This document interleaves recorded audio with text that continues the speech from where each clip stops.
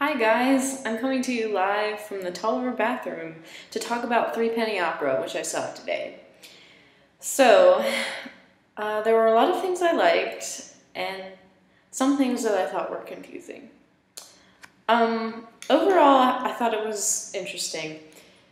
Parts of it that I liked were, the words up on the back. I thought that made it really easy to understand, the music parts, because sometimes I feel like plays or musicals that the lyrics, sometimes you get caught up in the song and don't really necessarily pay attention to the meaning of the lyrics. Another thing I liked about it was the consistent portrayal of the characters. I thought that the main character and even the antagonists were consistently portrayed in what they were supposed to do in the play and how they were supposed to be reflective of human nature. However, I didn't really see it as a commentary on capitalism as most as it was supposed to be.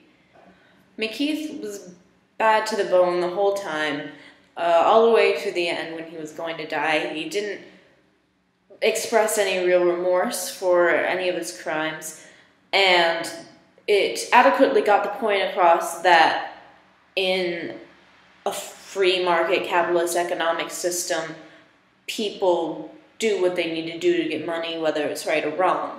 However, what I said earlier about not necessarily knowing whether this is the best commentary on capitalism exactly from a socialist perspective, to me it was a lot about human nature itself. And if you're saying that people are greedy and people do what they do to get money, which I agree with,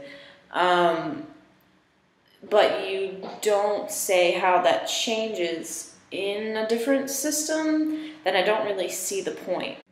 Overall, I did get the main points of the play, and I did like a lot of the characters. I especially liked Jenny, and I liked Polly, even though I didn't find McKeith as charming or charismatic as he was supposed to be.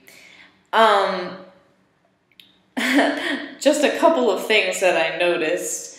One of the backgrounds that they projected up on the screen had a big Shutterstock logo across it.